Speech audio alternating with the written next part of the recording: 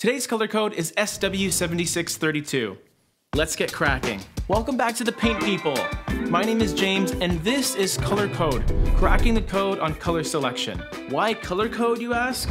Well, it's because every single paint color has one or more corresponding color codes, and SW7632 is a color called Modern Gray. This is a Sherwin Williams color that has been featured in their 2021 Colormix Forecast. And although we talked about it during our video on the Sanctuary color palette, a lot of our fellow paint people in the comment section below were really curious about this one. We're going to talk about Modern Gray's undertones, its LRV, but most importantly, we'll teach you how to use it, where to use it, and what to use it with. So to start, we can revisit the color palette that it was part of, Sanctuary. This mix of colors had an overall theme of earthy, warm, and natural tones, all coming together in harmony. Not every color from this collection could be used liberally, but Modern Gray immediately stood out as one of your no-brainer color choices. Just look at its name. You have modern and you have gray, which is such a big part of interior design of the last 5 to 10 years. I talk about a lot of grays on this channel, and it's because,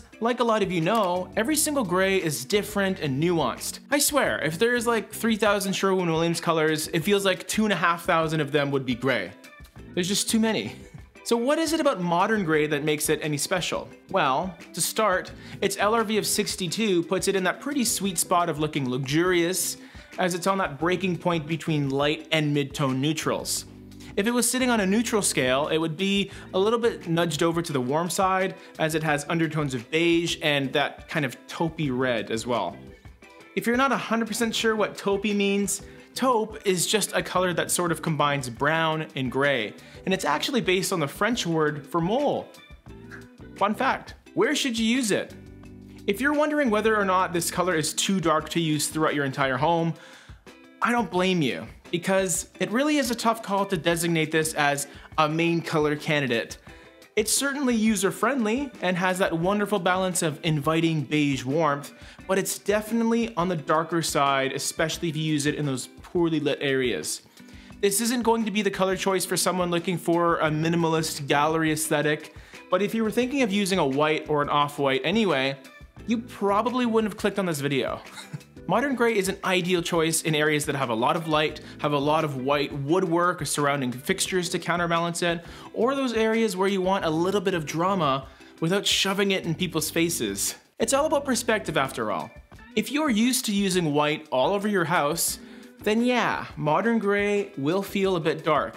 But if you've been comfortable using darker taupes like Dovetail, or some more bold browns or charcoals, then Modern Gray will slot in nicely as a lighter, neutral canvas color. The one thing that can't be denied is that LRV we talked about earlier. It's going to be darker than any off-white out there. Just based on its undertones alone, this one just barely gets my main color stamp of approval, but I award that distinction with an asterisk. What's a good trim color for it?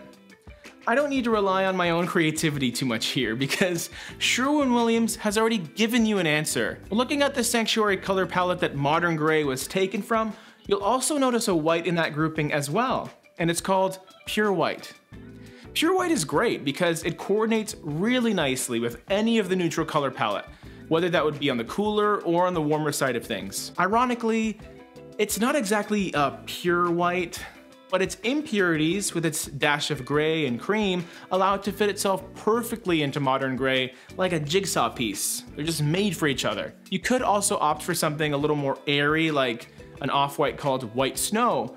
This one will feel quite a bit brighter, it'll pop a bit more, which could look quite nice on your more low-profile woodwork and trim, but if you're painting more large-scale wainscoting that you want to feature prominently, I would probably opt for Pure White because it will be more of an inconspicuous look, which to me feels a little more refined. What are some interesting color pairings for it?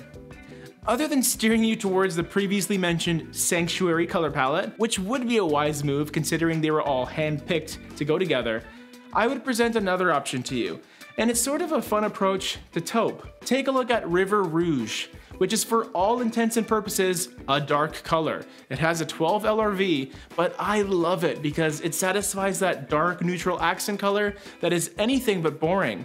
I just love its plum burgundy undertones to it. It's a really fun complementary color that just seems to add the right amount of color and also does a good job at working alongside the bit of red found in modern gray. It would be a dramatic choice for an entire room, but would suit a powder room perfectly, and even in larger rooms. Because to me, anything that is on the warmer side of things will always feel a little more cozy and welcoming compared to a colder color alternative. Can you compare it to other colors?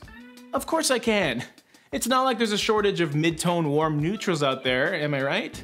If you were looking for something that was a little bit warmer and had even more of that beige, then I have a color for you that has one of the best names I've heard in a long time.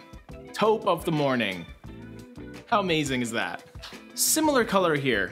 It's a touch lighter than modern gray and will feel even lighter because of its added gold hue. If you wanted to take a few steps in the other direction and go a little more towards brown and taupe, then I would steer you towards agreeable gray, which you can check out a video on right over here.